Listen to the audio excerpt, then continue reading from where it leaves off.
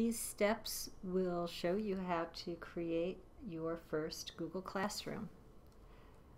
First, go to the top of the screen, not the Google search box, and type classroom, classroom.google.com.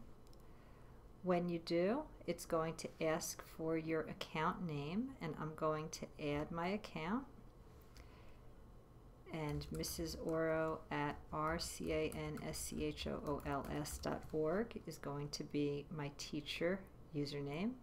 I'll click next, and this is the very first time I'm using my account, so I'm going to type the password I was given.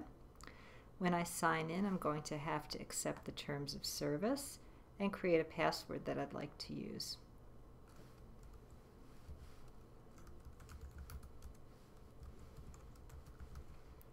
And I'll go change my password.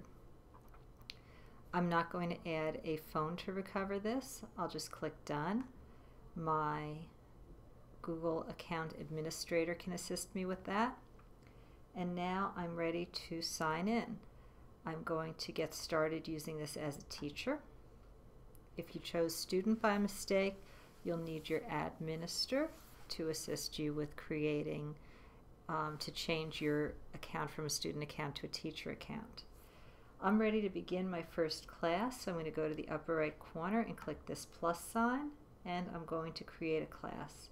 You could also join a class if you wanted to have a book study that you were in with other teachers, but we're going to create a class. And I'm going to be asked for my class name. I'm going to be pretending to teach geometry. And this is going to be section 01, and I'm ready to create. This is the outline of the Google Classroom, but now we'd like to have a more personalized look. It bases the picture here on the name of your class, so this is what they chose for geometry. I can go to the right hand side here to select theme, and they have a series of different themes that I could choose for my geometry class.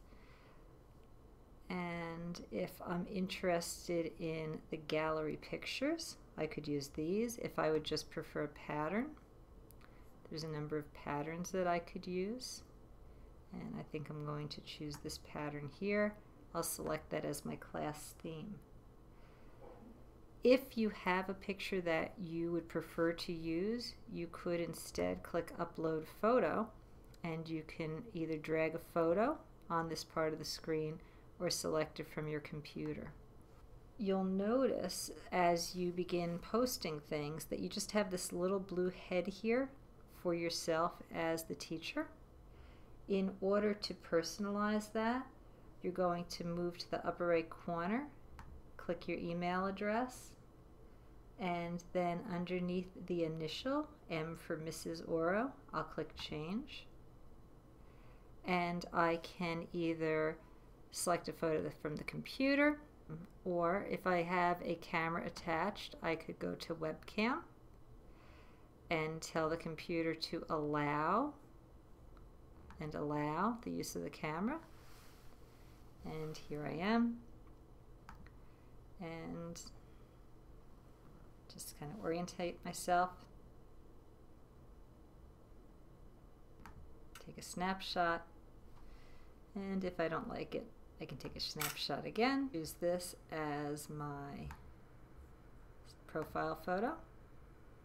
It's going to upload it. And I can click and refresh my screen. And now I have a personal picture associated with my account.